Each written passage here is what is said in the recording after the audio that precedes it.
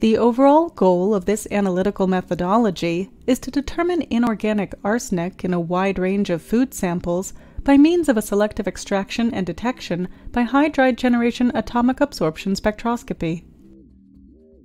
This is a horizontal method that allows the determination of inorganic arsenic, the most toxic arsenic species found in food products. The main advantage of this technique is that the instrumentation needed is not as expensive and sophisticated as for HPLC-ICP-MS, and the selectivity is better than that of direct hydride generation atomic absorption spectrometry. Demonstrating this procedure will be Dr. Dinoraz Vélez, one of the co-authors of this paper, and our researchers from our laboratory.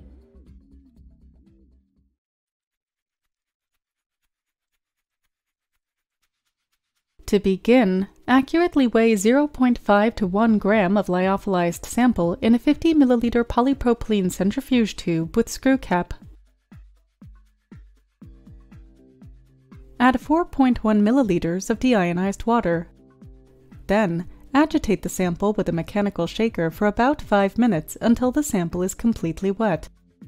Add 18.4 milliliters of concentrated hydrochloric acid.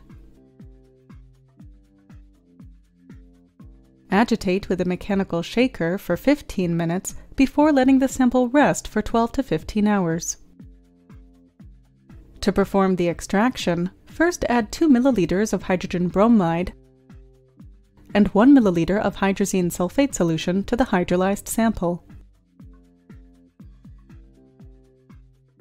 Shake the sample for 30